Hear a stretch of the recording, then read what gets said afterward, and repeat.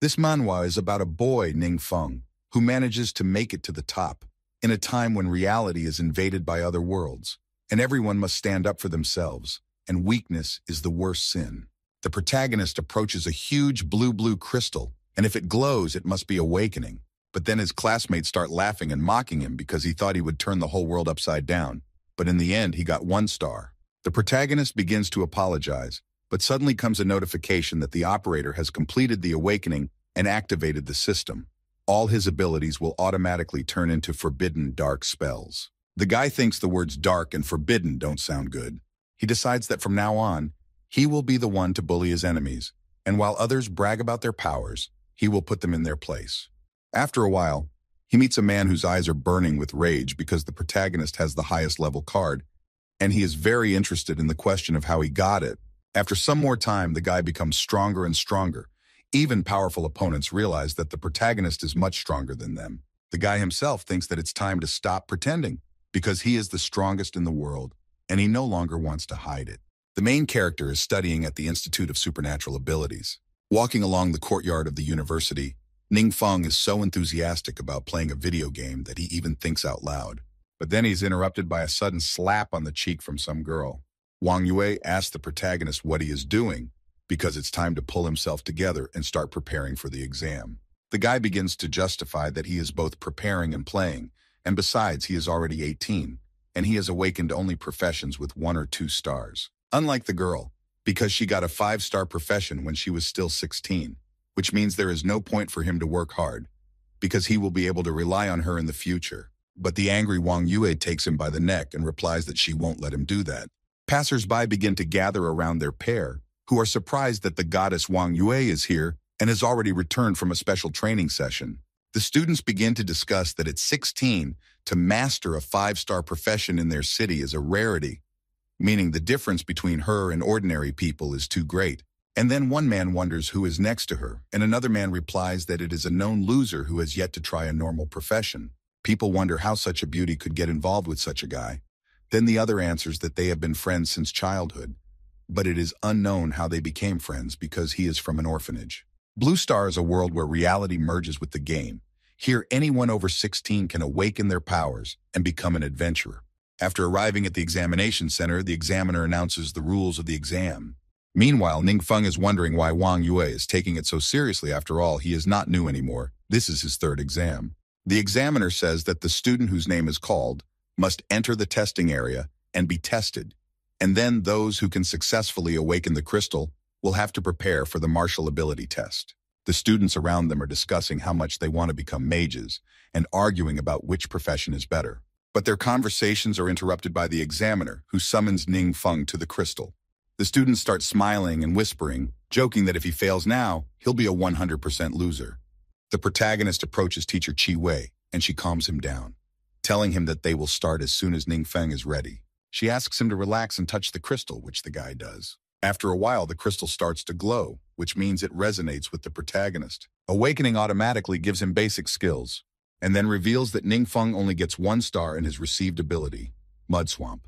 Chi Wei becomes very sorry for the protagonist, and the other students start laughing loudly at the guy, talking about how trash will forever be trash. The teacher asks Ning Feng what abilities he managed to awaken, but he looks at her somehow surprised and uncomprehending when she asks again. And then Chi Wei thinks that this reaction is because this is a big blow to the boy because after so many years he got 1 star. She then gives him the starting gear and tells him that once Ning Feng puts it on, he should go to the next level. Taking the gear, the guy becomes serious as he ponders what he just managed to hear. While touching the crystal, the protagonist heard that the operator has completed the awakening and activated the system. Ning Feng doesn't realize what system he is talking about, but then he was told that he had gained the abilities Dark Affinity and Dark Magic, as well as the passive ability to use a forbidden spell once a week. The protagonist ponders the fact that the dark power is pure evil energy, and the forbidden spells are higher magic, and he doesn't understand what they have to do with him. He is then told that the Mudbog ability has been discovered, and the transformation begins. He doesn't understand what it is, but the transformation is already complete, and the ability has reversed the forbidden dark spell, Mudbog Body. The guy is very confused by the words dark and forbidden, but he thinks that in any case he has a combat test ahead of him, so nothing terrible will happen. The test is that a group of 50 people will go into the dungeon and each fight monsters, and it's not allowed to unite into teams. While Ningfeng is putting on his gloves, he notices a sign that says his active ability is forbidden and dark, to which he is very surprised. Finally, when everyone is ready, they head into the portal, and the main character keeps thinking how he wishes the system would explain what it all means. Once out of the portal, the students find themselves in a dense forest and start fighting green goblins. Well, unlike the other daredevils, Nifeng hides in the bushes to think about strategy. He notices that the clearing is being watched by drones, which means that he can't just use the forbidden dark spell, but there is no other way out either. Just then, the man who is monitoring the students with the drones asks Qi why everyone but Ningfeng is fighting.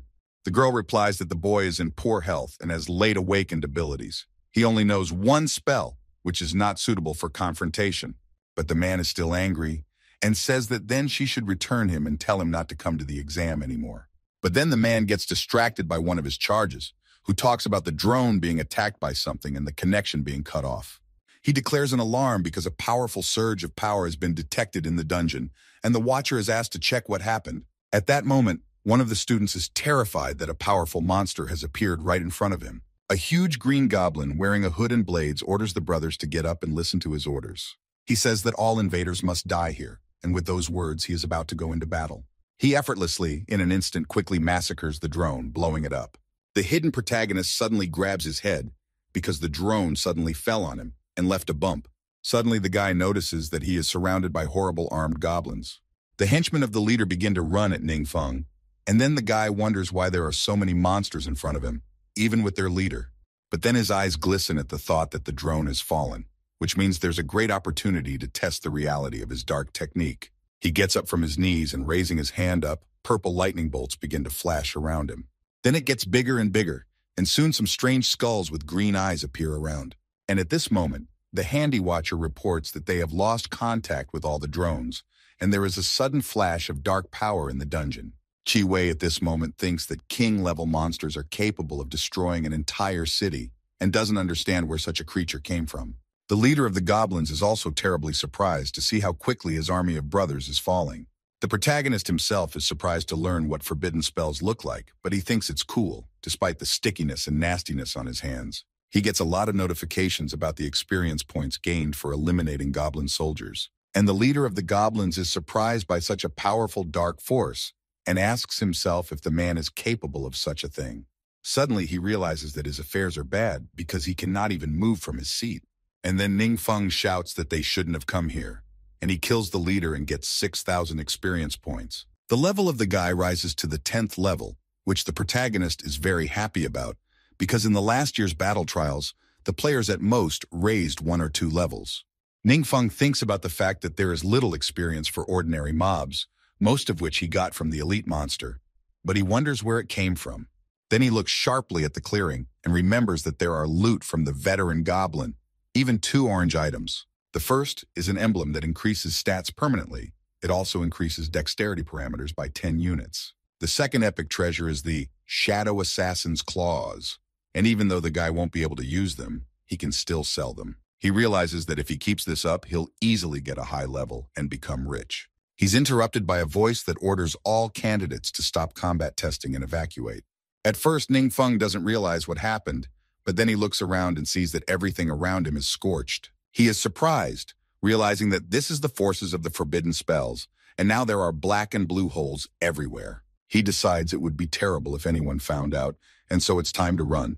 A pentagram appears around him, and a moment later, he and the others appear at the exam site, in front of an observer, who tells the students not to stand still but to return to the city immediately. The man is tense because he realizes that even together they can't defeat a monster above the royal level, and he's not sure if reinforcements will arrive in time. But suddenly he notices that the source of the dark power has suddenly disappeared, and the watcher is worried that the monster was able to escape from the dungeon. Qi, meanwhile, is talking to someone on an earpiece about how they can't do it on their own, and gives a few more orders.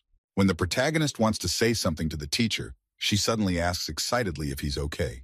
And having received a satisfactory answer, she asks him to leave the institute quickly, because it is temporarily closed. After a while, Ningfeng and Wang Yue meet on the street to discuss what happened at the university. At the same time, the guy is thinking that the unknown source of power is that elite goblin. He's disappointed that when he was finally able to awaken, the testing was interrupted, And at this moment, the girl thinks he's so sad because of the incident. Then she says that defense spells can save his life, but they are useless in single pumping, so he can join the team with her tomorrow. Ningfeng thanks his friend for her concern, but says there's nothing to worry about and he can handle it on his own. He thinks he would like to show her his true strength, but it's best not to use forbidden spells in front of strangers. But Wang Yue insists he doesn't refuse and says she will wait for him tomorrow at 8 at the West Gate. She then turns around and walks away, leaving the guy saying something to her. The protagonist doesn't understand why his girlfriend ignores him, thinking how stubborn she is. He realizes that things are bad and tries to think of what to do. One of his options is to pretend to be sick, but he realizes that the girl is hard to deceive. He suddenly lights up and one way comes into his head, but the guy is not sure that it will work. The protagonist comes to the Yuancheng exchange, thinking that he can buy the right things with built-in abilities to pretend to possess the Mudbog ability. He also hopes to equip skills and turn into forbidden spells, and at the same time he thinks of selling the Louis from the elite monster. He is met by a woman willing to help him, and then Ningfeng explains what kind of equipment he needs to buy. But the counselor advises him not to splurge on low-level spells, because they have all sorts of gear with high-level techniques. But the guy brushes it off and says that he'll only need this gear for a while, so the level shouldn't be high. Then the woman asks another counselor to accept it. She just leaves the protagonist with the words that she does not want to serve the beggar and let the new girl better take care of him. Soon he is approached by a young girl who is willing to help him with his choice. She takes him first to various huge swords for fighting, then shows him a silver gauntlet with different stones and a heavy hammer. In the end, Ningfeng chooses a gold ring with an orange stone and thanks the counselor for her help with the search, and then asks her where to sell the loot, whereupon the girl offers to escort him to the appraisal committee. When they arrive, they see a man in a leather chair, with a rather tired look, who asks to see the goods. The girl says that the protagonist wants to sell the trophies, and the guy asks her to help him find out the value of the equipment. Taking the claws in his hands, the man is pleasantly surprised by the orange-level weapon. He begins to describe its main advantages and admire it. He says it's a great item, and some of their customers will definitely be interested, and asks what the guy wants in return. Hearing back that the more they give, the better, the man calls one of his clients. After a few minutes, he informs them that the claws have been sold, and the client is willing to pay 50,000 crystals for them, and including commission, 46,000, and offers to draw up a stack of papers so they can transfer the money to Ningfeng's account. And after the transfer, the consultant offers to find him everything he needs. At this time, the three women discuss among themselves why one of them left her boyfriend, to which the latter replies that she likes strong and rich, handsome men. One girl interrupts their conversation and asks why the guy who served the woman goes with Master Wang. The other replies that this guy sold 50,000 crystals worth of kybers and is looking for a new outfit now. The consultant who turned down the protagonist, starting to feel very sorry, saying that she was the one who had to serve him and the commission should be hers. After all the shopping, the young girl helping Ningfeng with the shopping says goodbye to him, saying that next time he can go straight to her for help. And then she adds that her name is Yang Xing. The next day, the protagonist confidently walks down the street in his new gear, humming all sorts of tunes. After all, he tried out his new abilities the other night, and the system is transforming them. This means that now he doesn't have to worry about being discovered. Soon he meets up with his girlfriend as they agreed. However, along with her are 4 other people, a wizard, a shield bearer, a berserker, and a priestess. Wang Yue introduces her co-guild mates to the protagonist, and 2 of them are happy to meet and welcome the newcomer. The 2 guys, however, aren't exactly excited about the new acquaintance. Ningfeng notices that the guys look like he owes them 80 million. Then one of these men asks Yue if he remembers correctly that she has a second shift coming up and gets an affirmative answer. The protagonist is surprised because the profession can be changed every 30 levels, and whether his girlfriend is already on the 60th. He then says that he just wanted to give her a gift and holds out a high-level dexterity potion. Berserk and the priestess are very surprised by this gift, as it is an elite potion that permanently increases characteristics. The men start bragging that money is not a problem for him, because it only costs 20 to 30,000 crystals, and he doesn't spare anything for Yue. But the girl replies that she can't accept this gift, and the guy tries to explain that this is an incredibly valuable potion, and to get her into the best academy. But Wang Yue doesn't seem to care. She says she doesn't need it, and they have to go because there's still a lot to do. The man asks, very surprised, if she's really going to waste her time on a loser friend. The girl turns around and yells at him to watch his language. But the man arrogantly asks what he is saying wrong, because Ningfeng only has a 1-star profession, and it's a waste of time. The protagonist doesn't understand why this man is so pissed off, and thinks why not use a forbidden spell on him. The priestess tries to calm the mage down, but he snaps back, saying that it's none of her business and she should stay out of it. He then shrieks that this agility potion alone is worth more than Ningfeng and he'd better disappear. However, the guy asks why he's yelling like a rabid dog. After all, it's only a 3 agility potion. The shield bearer asks if he can show something better, and Max agrees, because if Ningfeng has a rarer item, he will fall on his knees in front of him and beg for forgiveness. Well, if he doesn't turn out to have anything like that, the main character will kneel down. Then the guy unexpectedly pulls out a Vanguard emblem that permanently increases characteristics and says it's his gift for Yue. The whole team is greatly surprised at how an item that permanently increases stats by 10 can even exist. Then the guy says that the only way to know for sure is to use it and holds it out to his girlfriend, saying that there's nothing to worry about because he found it at home. Yue agrees after the priestess and shield bearer ask her to do it quickly to see if it's true or not. The girl takes the emblem in her hand, and everything around her starts to turn golden orange, and the team members are very surprised. The 2 men who previously laughed at the protagonist are incredibly surprised and ask where he got such a treasure from. Well, here is Ningfeng's response only to say that when he apologizes, let him speak louder, or he has bad hearing. When the poppy starts to object something against it, Yue asks if Mr. Chen really wants to retract what he said. Noticing his team's reaction, he does bow to the guy. But after waiting for him to even apologize, the guy says goodbye to everyone and leaves. Wang Yue already starts to apologize, but the guy interrupts her and says that it won't affect their relationship in any way. Besides, she shouldn't have accompanied him. He would have been happy if she had passed the second shift and got into a better academy. But the girl continues to exclaim about how he shouldn't treat himself like that. So she pulls out some kind of book and holds it out to the protagonist, saying it's a gift for him. It's a volume of spells that he can learn once he reaches the right level. The guy notices that the books are of purple quality and assumes that they came out to her in crystal, but the girl says that she doesn't have enough money to thank him for the emblem. At which point Ningfeng smiles and says she accepts the gift then. For a while, the friends find themselves in a dungeon, a sinister graveyard with lots of zombies. But Wang Yue quickly deals with them with his bow, hitting the targets. At this time, the protagonist thinks that it's a pity that he has very little experience and that he can't tell his girlfriend that he's already level 10. Suddenly, the girl's phone rings and she is told that the team has received news that a powerful boss is about to appear in the graveyard. The priestess says that because of a pretty rare event, and so if Yue wants to go, she can go. The mage says she has to go, because otherwise how will they get the loot? Because the fallen countenance is a pretty rare enemy, and the right item will fall from it. The girl looks at her friend, but he says it's no big deal and that she can go because he can pump later. Then she asks her friend to go back to the safe zone and wait for her. In parting, the guy asks her to be careful and as soon as she has some free time to visit him. Ningfeng is actually glad that he's alone because it's time for him to try to fight a strong boss. The day before, he had learned 2 more abilities and could now use each forbidden ability once without cost. But unfortunately, he only has 3 ability bars, and Wang Yue's book requires level 15, so he can't use it yet. In the ominous graveyard, a strong skeleton and his minions have already appeared. Some troop says that the main boss will appear in the tower in the heart of the dungeon, and they discuss strategy. However, here they notice that some squad has already pulled ahead and they wonder how they got through so quickly. But then one of them realizes that it's Wang Yue's guild, the Rugged Lion Guild. And then the other one says that the others have no chance of getting ahead of them. The squad is indeed doing their best to defeat the monsters, and they are doing well.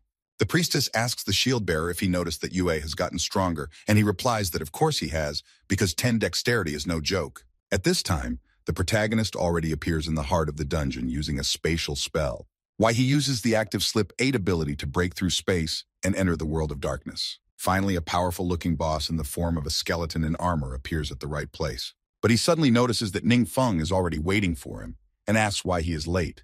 After that, the boss unleashes his magic at him, leaving only dust after the guy. The huge skeleton asks about how the cocky adventurer dared to show up alone. Before he can even finish, however, the protagonist swoops down on the boss, saying that he just doesn't want to share the loot with others. He then uses the Celestial Rain ability, summoning a rain of fire that rains down on the skeleton. After an easy victory, the protagonist receives 6 notifications of receiving 200 points to reprisal the Infernal Warrior. And then he receives a notification that he has received 50,000 experience points of reprisal of the Fallen Lich and gets level 30. Ningfeng begins to collect a mountain of loot, but he's upset that the 2 spellbooks are not unique to mages, but they are worth a lot of money. The guy decides to pick up a purple-colored emblem because he could really use it, even though it slightly lowers his stamina. Then he substitutes, and especially the item Lich Emblem. And now when he changes, he can unlock the hidden profession Necromancer or activate the secret ability God of Magic. Ningfeng thinks that hidden professions are very rare because they are not given at birth, and wonder whether this emblem can really open hidden professions. He decides that a real man would choose God of Magic, so he does the same. Meanwhile, Wang Yue's squad doesn't understand what happened and where the terrifying purple aura is coming from, and they decide to retreat. One of the members tries to object to something, but Yue asks if he wants to put them all in danger. The girl decides to warn her friend, but he's already texted her that he had an emergency and left. Meanwhile, the protagonist climbs the tall stairs to the Hall of Professions. Upon entering, he sees a huge hall and thinks that no one is here. However, when he turns his head, he sees an administrator who greets him and asks him if he has come for a job to change professions. Having answered that he is, the girl asks him to give all his data, name, age, profession, and so on.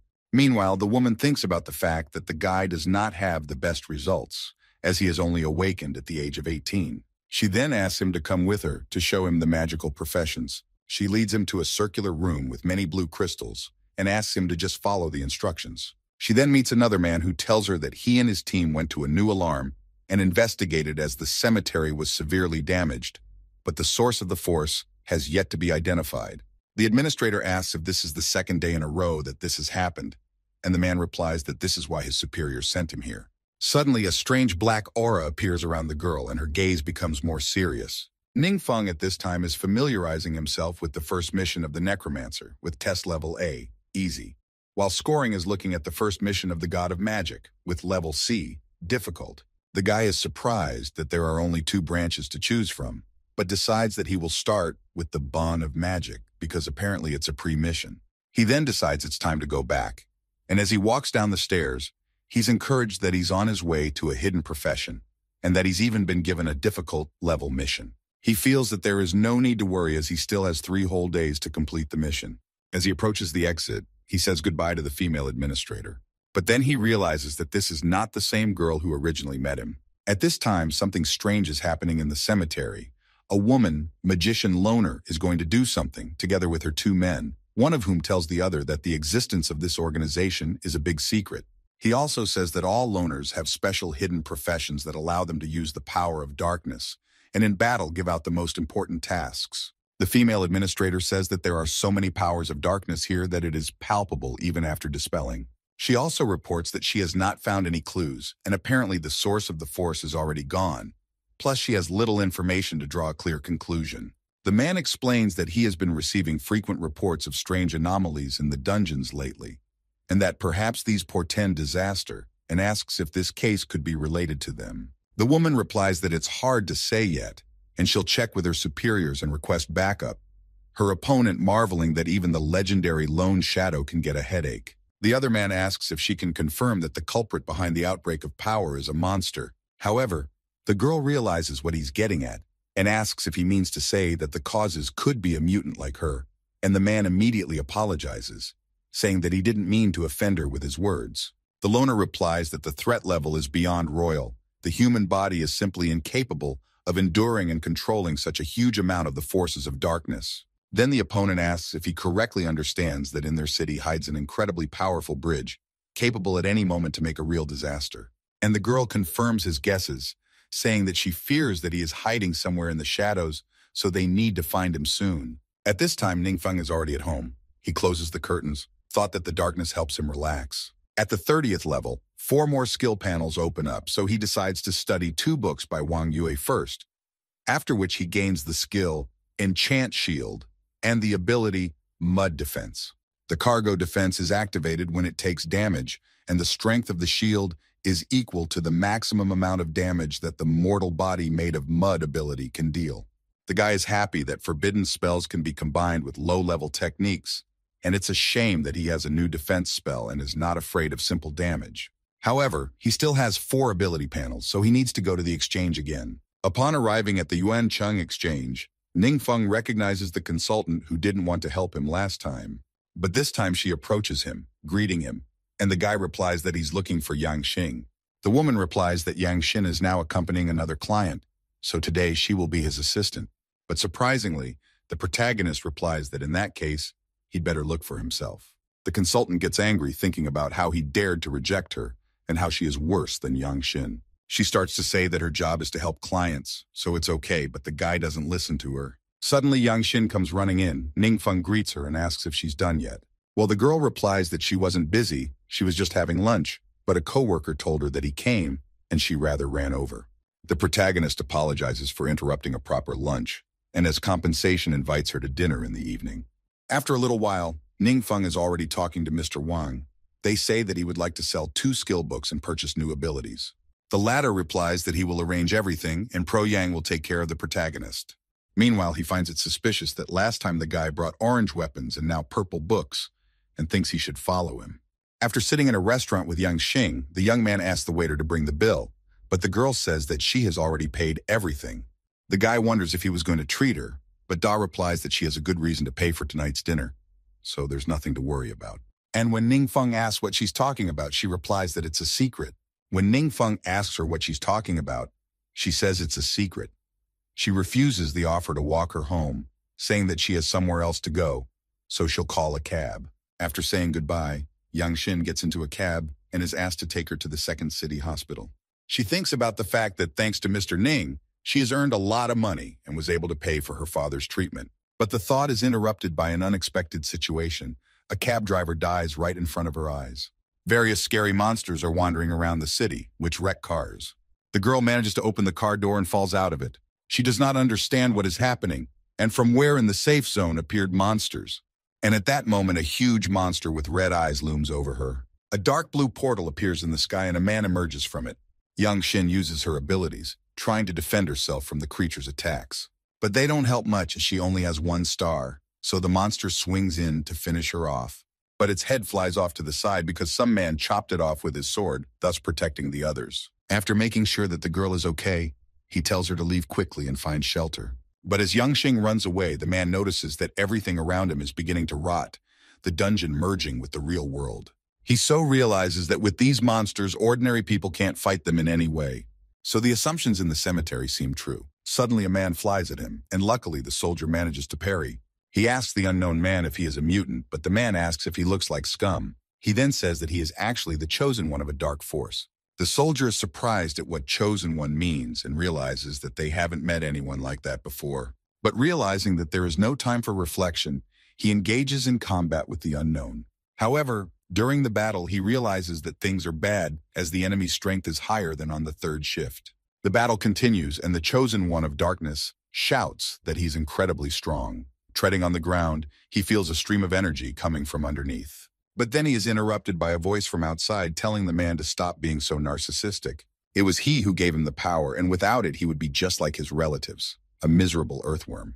And he tells him to prove his usefulness to him by sacrificing all the people of the city, and this will mark his appearance to the world.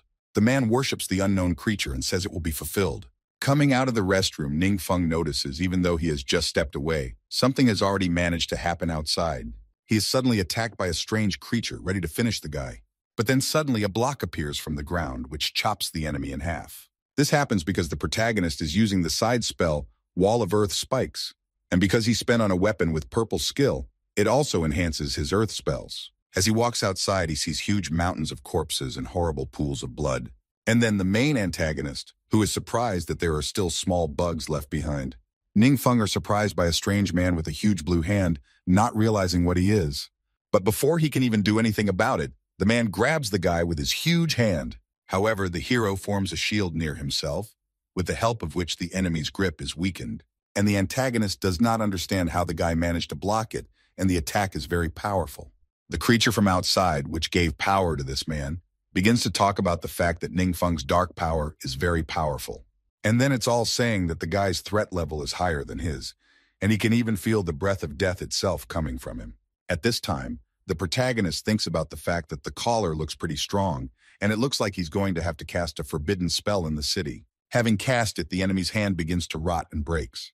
When the man turns to his master, he replies that he is on his own, and he disintegrates into small pieces that flutter in the wind. The other creatures tell each other to retreat immediately and close the portals. The guy's enemy is exhausted, standing in front of him, barely talking about the fact that his precious power has reached its limit.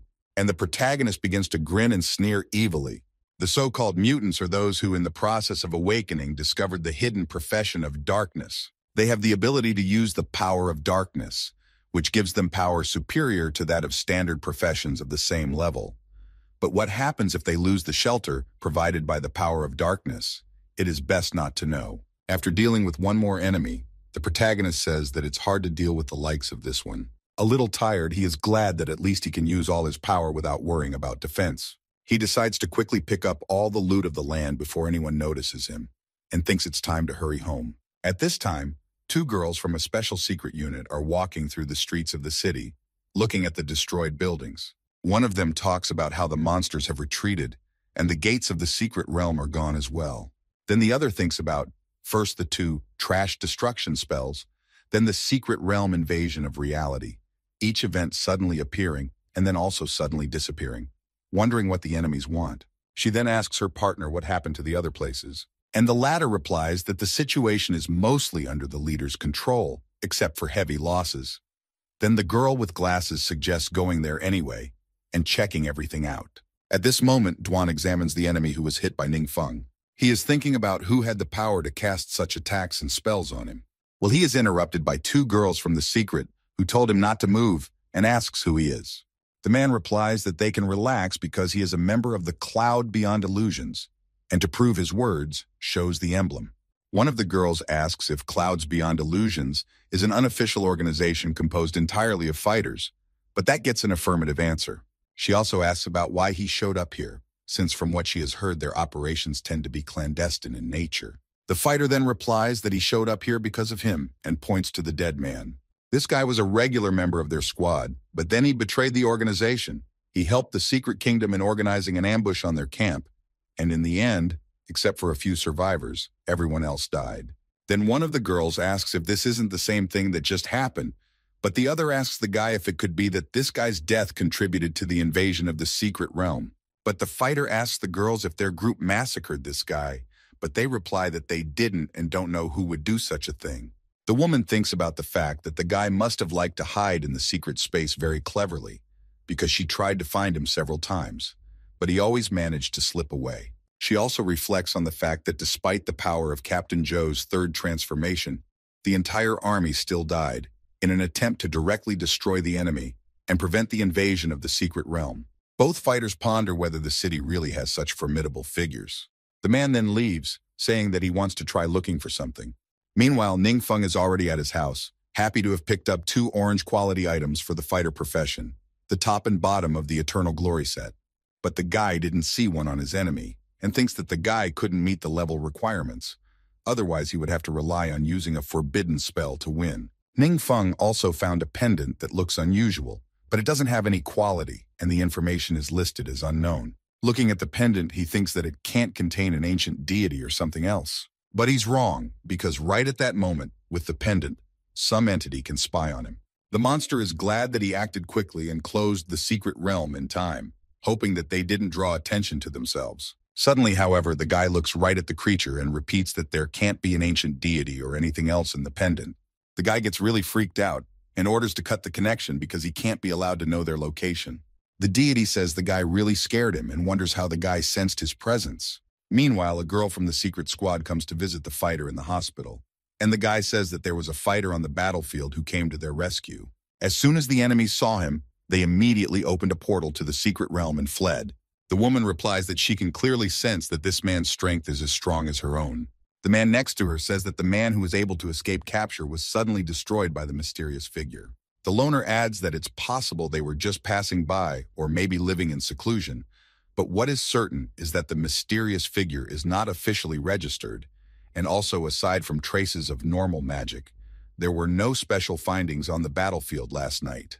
The fighter says that it would be comforting if the mysterious figure settled among them. The mere thought of it brings a sense of security. The man with the glasses suddenly informs them that he has had a pretty good idea. Since last night, the remnants of the forces of darkness should have been left on the battlefield, and of course the enemies are monsters from the secret realm. Then he assumes that the mysterious figure might also be a mutant. However, the two destructive spells did not result in any casualties. Without letting him finish his thought, the wounded fighter says that it's impossible, and the man is just getting too worked up. The girl next to them begins to think about the fact that really everything could be much simpler. At this time, the main character goes on a mission for a change of profession. He comes to a place where there is a huge shining temple realm, but Ningfeng doesn't even realize that a member of the Cloud Beyond Illusions is following him. Since this man arrived at the Yuancheng exchange a few days ago to see Mr. Wang, they shake hands, and then Wang says that he heard that the guy would like to purchase the 4th transformation kit. Meanwhile, the female counselor is thinking that with a man with such a high level, good looks, and skillful techniques, there would be no worries in the future. Wang explains that it just so happens that a long-time customer just called and wants to purchase the 4th transformation fighter set, but he currently only has 2 items. The guild member doesn't finish listening and asks where he can find the man. However, the man calms him down by saying that it seems that this buyer has some other things to do today, so he won't be able to come. The man thinks that the 4th transformation 2-piece set, the top, and the pants all match the key information, and there is a good chance that the outfits described by this man are indeed the master's legacy. So he asks Mr. Wang if he can give him the whereabouts of a long-time client and adds that he can pay for the information. The latter thinks the guys are in cahoots, because as soon as Ningfeng said he wanted to sell the suit, and this gentleman showed up at the door asking about it, and that's almost supernatural. Eventually, Wang replies that he remembers that that customer mentioned that he had some business to take care of in a neighboring town, so he'll call them again to confirm the information.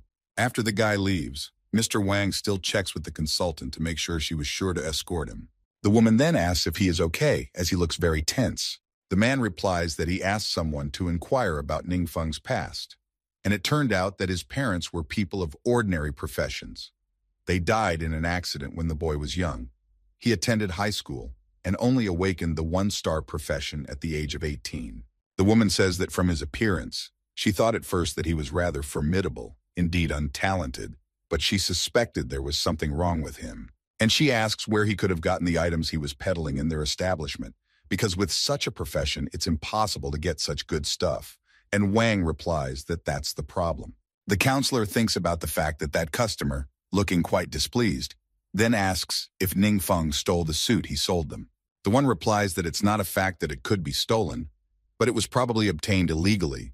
It looks like he messed with someone he shouldn't have messed with. The woman says that 4th transformation is even considered the best in Beishan province, and thinks over the fact that the staff was definitely stolen, and it would be quite a fun entertainment. Currently, Ningfeng is already close to the Radiant Temple realm, and the guild member keeps following him. He thinks that it's unbelievable that someone so young could prevent the invasion of the secret realm, since even someone as powerful as his teacher was defeated by the boss of the secret realms. And according to the information, the master's legacy might be in his hands. And if Ningfeng himself is not powerful, then it should be the person who covers him. Upon approaching the realm, the protagonist sees different fighters fighting some creatures. He then starts changing his gear, and the spy thinks that judging by the guy's equipment, he must be dressed in something cool. But the protagonist is reincarnated, and he wears the most ordinary suit. The man is surprised, thinking that it looks too plain. The guy looks just like a student who hasn't finished school yet and thinks it might be a disguise. After all, given his age and his rookie disguise, it won't raise suspicion, allowing him to blend in with the crowd easily. And if he's intentionally covering his tracks, the guy might try to hide, and to avoid alerting him, the spy can't follow him too closely. So he decides, as a precaution, to use the spiritual guidance skill to mark his location. And Duan decides to mark him with his typical appearance. He thinks about what Ningfeng is doing here if the monsters in the secret realm aren't particularly strong. But the protagonist ignores the weak creatures at the entrance and just walks inside the castle. Before he can even react, he is attacked by a huge creature that lets fire out of its mouth, but a shield instantly appears in front of the guy. The spy is horrified that the guy has absolute defense, which seems to be out of reach. He also notices that all the monsters start avoiding the protagonist and realizes that this guy is quite unusual. Then the spy notices that Ningfeng is approaching a huge statue. He wonders if the guy is going to fight the boss alone and doesn't understand why a powerful man like him would mess around with such a low-level boss. The statue in turn does not make a sound or even move, to which Duan is also very surprised. So the protagonist calmly passes by, thinking that this is not the guy which was mentioned in the manual for the task. And when the guy reaches the right place, a creature with golden wings and armor appears in front of him. Its eyes light up with a yellow color and it immediately flies upwards. Ningfeng, watching his opponent's every move, wonders why he abruptly started to run away. And Duan is once again surprised after realizing that it might be a rare hidden boss. Remembering the terms of the mission, that he must enter the temple of the kingdom and get the emblem, he decides it's time to act. He is not surprised that this is a high-level mission, because if a one-star man faced this, he wouldn't be able to handle it.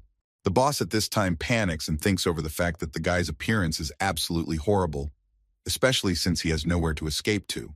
Ningfeng puts his hands forward, ready to use his strength, after which he uses the dark forbidden spell, Thunder Descent, causes a powerful thunderstorm, drawing the wrath of the heavens, which easily sizzles the boss in the blink of an eye, not even giving him a chance to parry. Duan sits on the ground from sheer astonishment and is even at a loss for words. He has never seen such world-destroying magic. It's just too terrifying after all. The boss's strength is undoubtedly superior to his master, so could it be the legendary power of the 8 stars?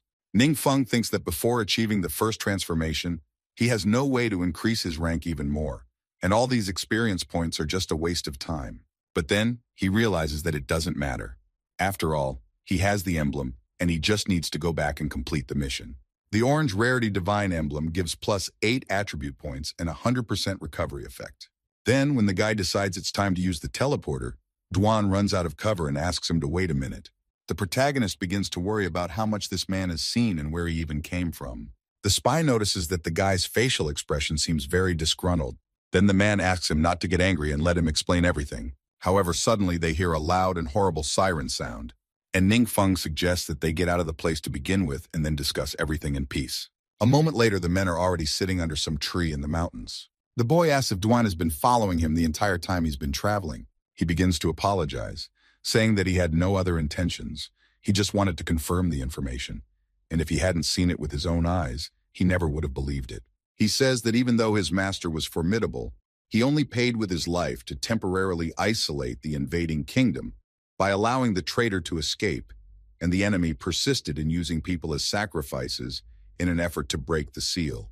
And so Duan pursued him mercilessly, but to no avail. But at this moment, the protagonist thinks about the fact that the spy is a 4-star transformation master, and if he didn't reveal himself, the guy wouldn't even notice the man, and Ningfeng is sure it's because his level is too low. At this time, Duan is frightened by the expression on the protagonist's face. He's afraid he's going to finish him off to keep him quiet. He starts saying that he's incredibly grateful to the guy for helping him avenge his master, and if Ningfeng needs anything, he'll help him. The protagonist realizes that this man has a decent level and works alone, so a good relationship with him could be helpful. The guy says he wants no one but him to know about today's events, and Duane promises to keep his mouth shut. The man knows that Ningfeng's power is attributed to the enormous power of darkness, but despite that, she spared the innocent and successfully repelled the invasion of the secret realm and saved the entire city, and that deserves respect. The protagonist offers to stay somewhere in the city, as they have nowhere else to go. But suddenly the phone rings, and the guy picks it up. He hears the voice of his teacher, who asks where he is now. He informs him that he is now not far from the city and is about to drive back, and asks if he needs anything, and adds that when he gets back, she wants to discuss something with him. The guy is alarmed by this call and starts to wonder why the teacher called him all of a sudden. Meanwhile, Chi talks about how Ningfeng is already preparing to return. The woman from the secret squad says that if not for the timely investigation, this student might have gone unnoticed. The teacher says that the boy has a good character and is very smart in his studies, so he is not a bad person.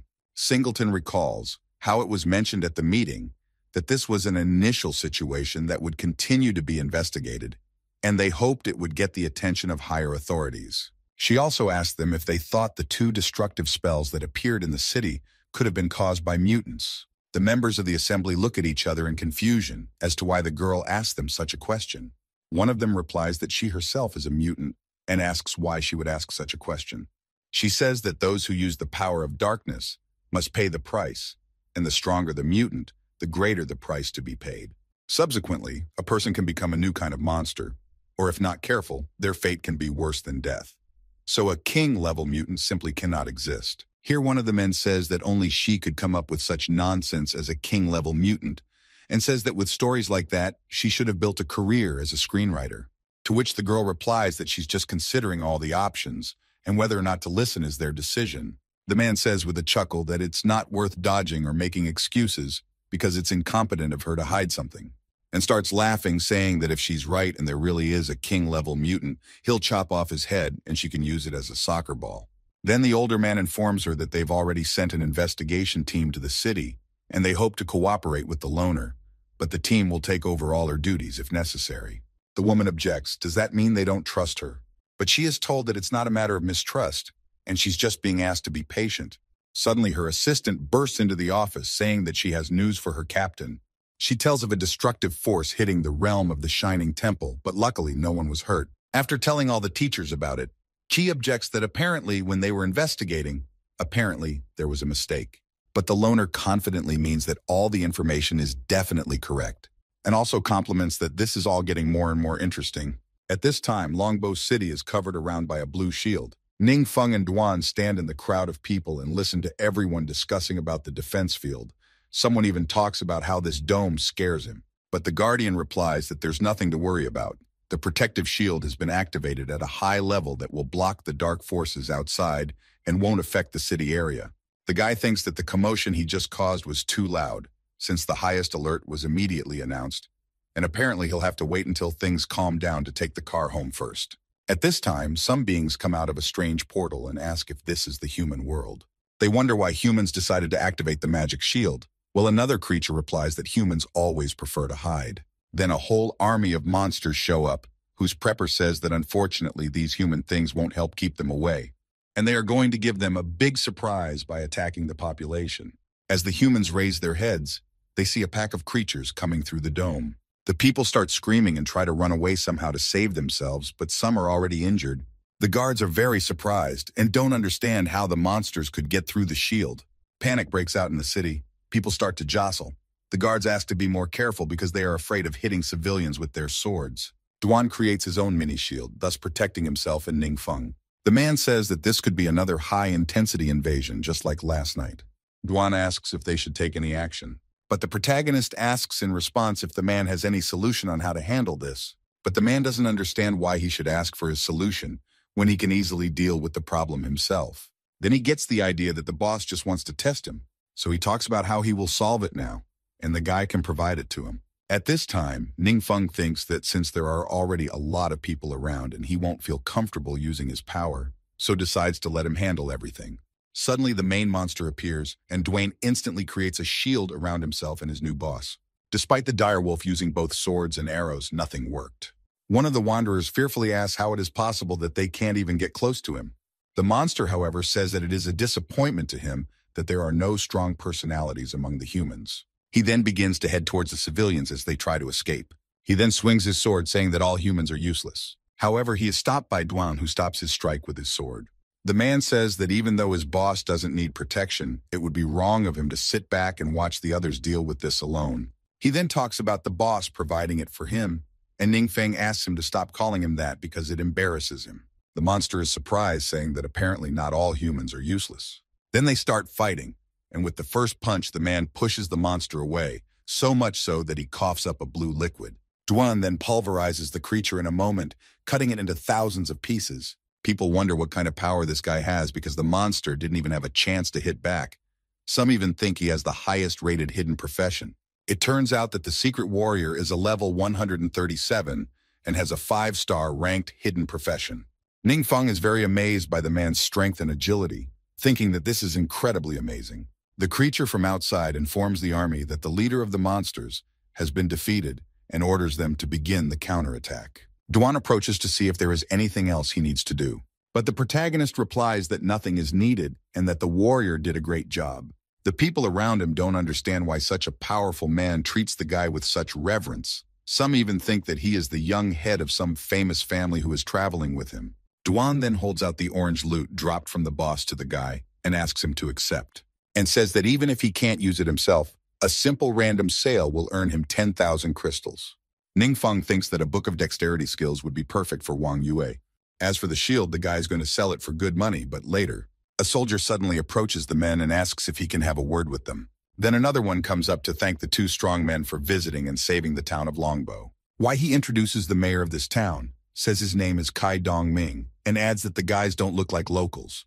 Ningfeng says that they originally came here on business, but didn't expect to be trapped here and couldn't leave until a certain time, and then looks angrily at the mayor and asks if he knows why that is. And the mayor replies that it's because they declared a high level of warning. The soldier also apologizes for the inconvenience, but the guy just says it's not his fault and it's actually fine. The mayor asks the aide to go get the flight scroll he just bought and bring it over so he can make up with his boss. Feng realizes that the travel scroll is a valuable disposable item that is hard to get in their small town. It allows for convenient and quick short to medium distance travel.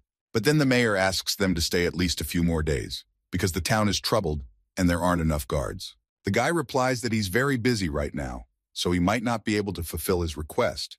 In fact, he's just worried that he won't have time to complete the mission for the first transformation. But Kai Dongming is so afraid of the protagonist that he thinks he's actually very angry and starts apologizing, saying it's their fault. That's when the mayor's assistant finally brings a traveling scroll for Ningfeng. The mayor, on the other hand, holds out the gift to the protagonist, saying that it's Yangcheng Trading's best black card, and it's just a small token of appreciation. The guy has heard that this card is only given to a very few successful people who enjoy various privileges. After taking the gift, Ningfeng is very happy and thanks Kai Dongming.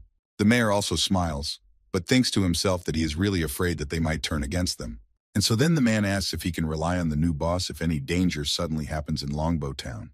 The protagonist calmly replies that it won't be any problem as long as he has time. Everyone around him starts applauding, happy that the boss has agreed, which means that the town is safe. After that, the two guys head off somewhere, leaving two bright beams behind them.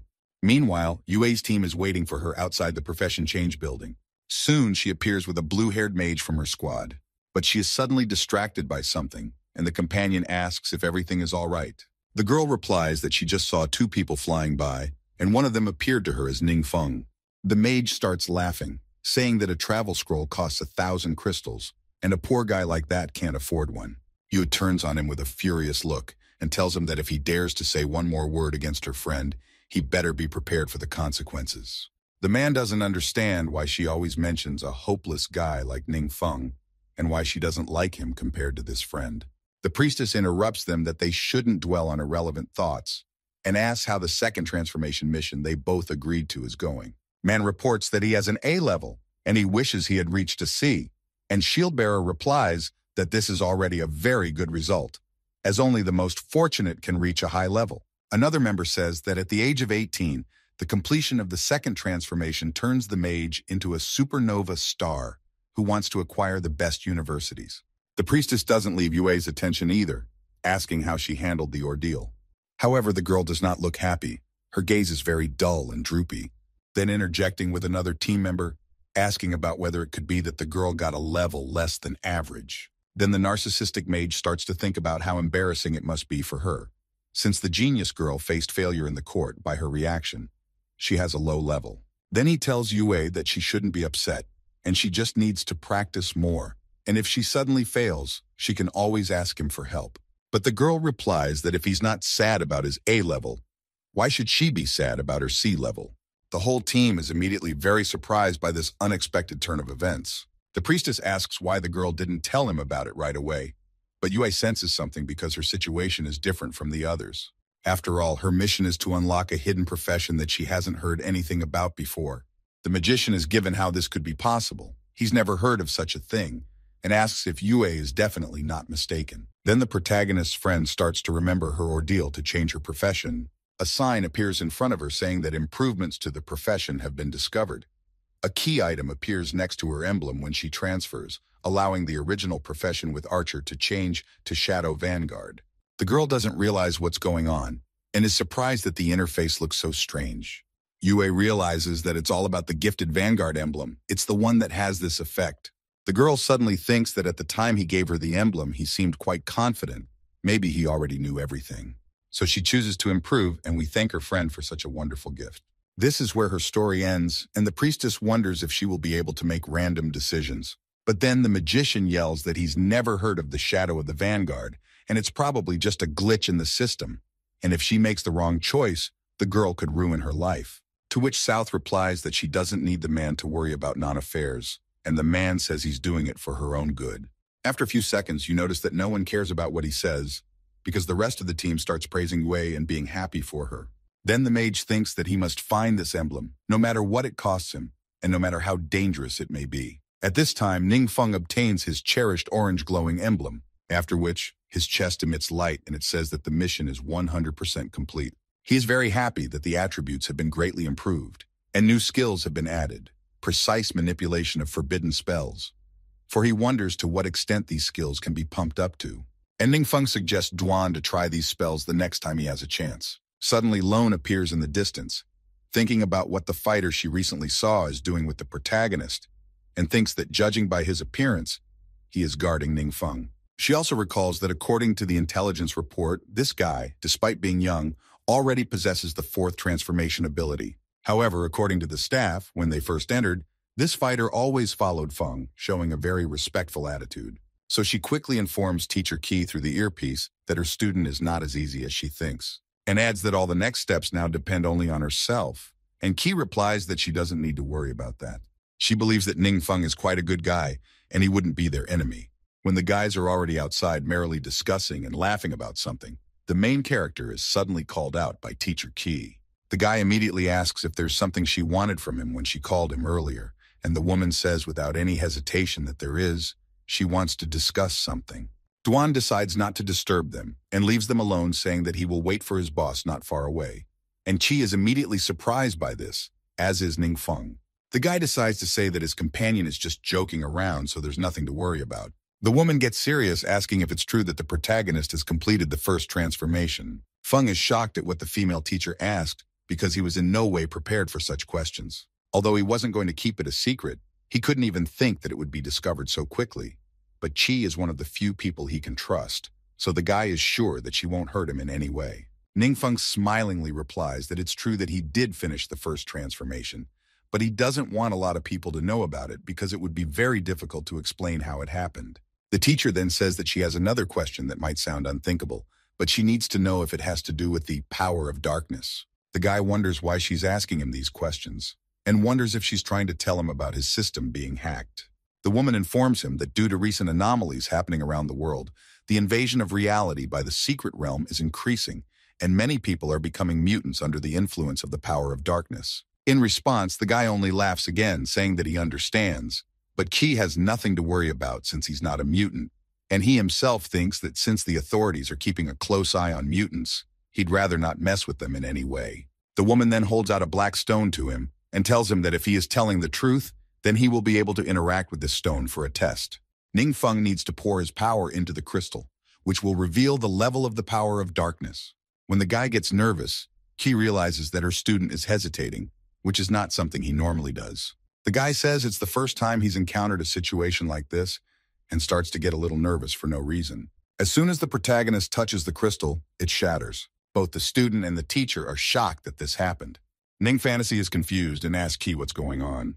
The woman recalls that Solitary said that the magic crystal is extremely sensitive to the power of darkness, so the authorities often use it to detect mutants. And when the dark power comes in contact with the crystal, it starts to vibrate, and the stronger the amplitude of the shaking, the higher the level of the darkness power. But Qi wonders if someone can tell her exactly what is meant by a direct blast. The guy says that a career change right after waking up might seem like something unbelievable, but Teacher Qi has known him for a very long time, and does she not trust him? She begins to think about the fact that this guy lost his parents at a young age, and his awakening happened later than others, so it's not easy to keep such an optimistic and positive attitude. The woman informs him that she personally trusts him, of course, but it is her duty to report on today's events, and she hopes he understands. The guy, of course, goes into her position, saying that he understands everything. The guy thinks he is unsure of the reaction of the authorities, but under the inevitable circumstances, he has no choice but to leave this town. Suddenly, something glows in Qi's hand, and she says that it is for him, and the guy in turn is surprised by it. The girl holds out to him a book of purple rarity, which she presents to him as a gift, congratulating him on the successful completion of his awakening.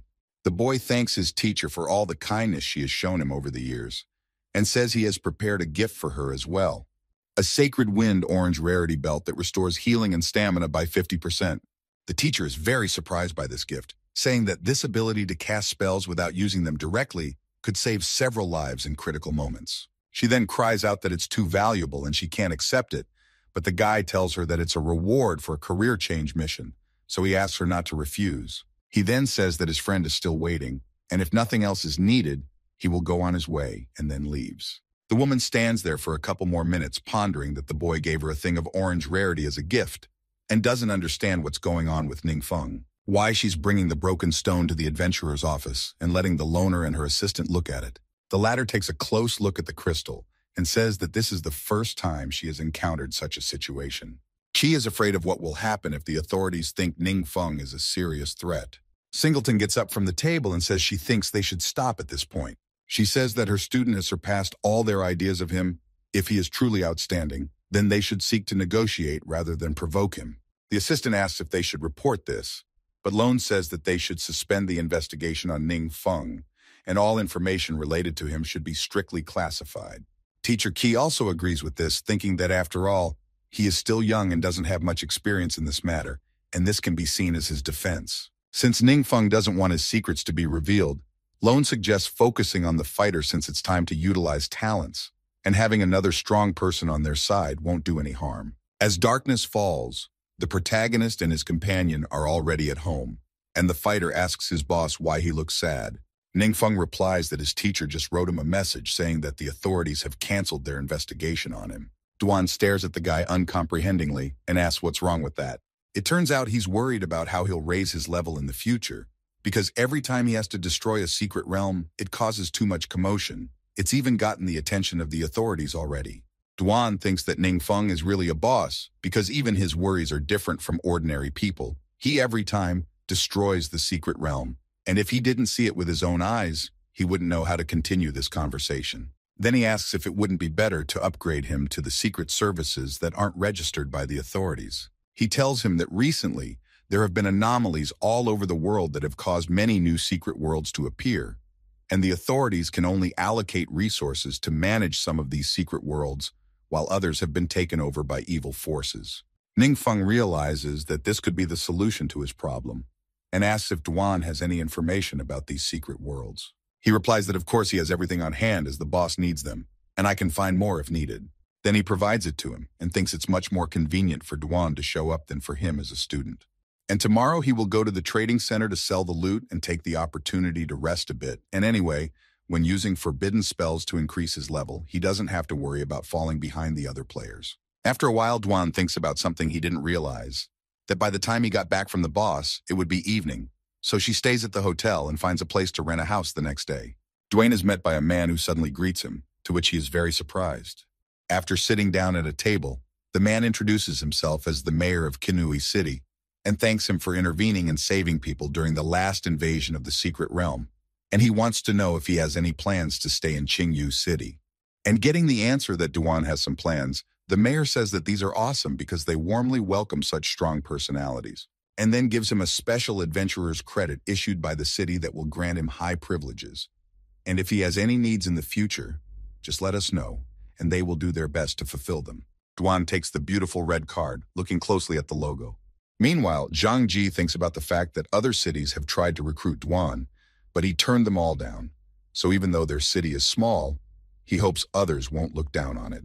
The boy studies that he accepts the gift, and he also thanks him for being so kind. They then shake hands, and the mayor talks about how he too is happy that his gift is accepted. The boss might need it in the future, so it's worth keeping it for now. And the mayor thinks that with such a powerful level 4 transformation fighter, the security of his city will be even more secure. The mayor then asks if Duan is looking for a place to live, and then says that there is no need to bother, as he will deal with it immediately.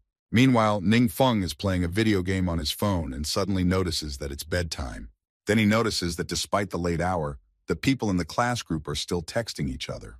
He realizes that all of these classmates had awakened their powers at the age of 16 and intended to take the college entrance exam, which requires passing the first transformation or higher.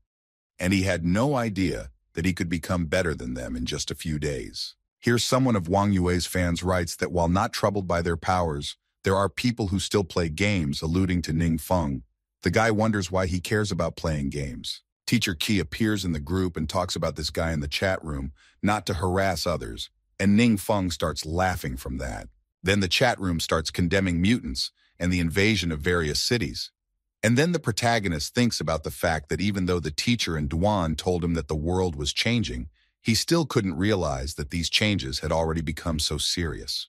He's also thinking about the fact that that guy from the last invasion escaped. He wouldn't have humiliated him. And at this moment, some monster sneeze emits a question why he suddenly felt a sense of dread. The next day, the protagonist goes to the exchange center to finally sell everything he needs.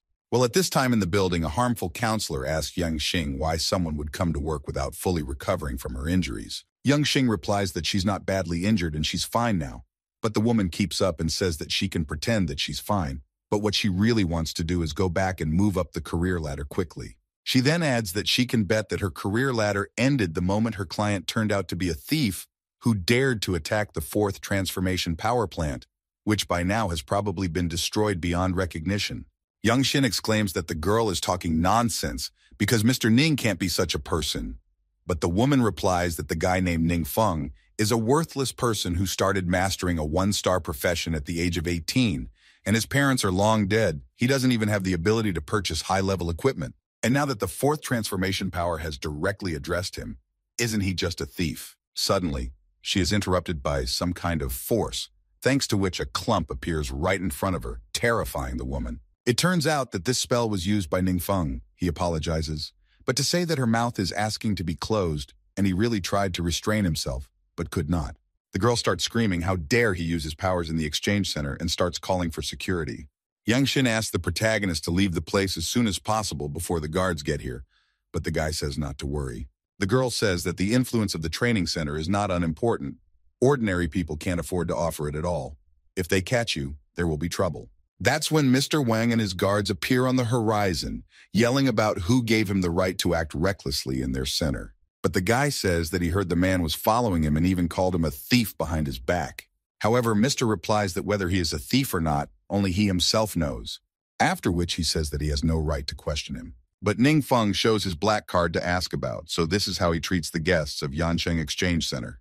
Mr. Wang and the female consultant are horrified that the guy has a supreme black card. She even thinks it must not be real. At this point, the protagonist realizes that this gift definitely has some significance. Wang asks where he managed to get this card.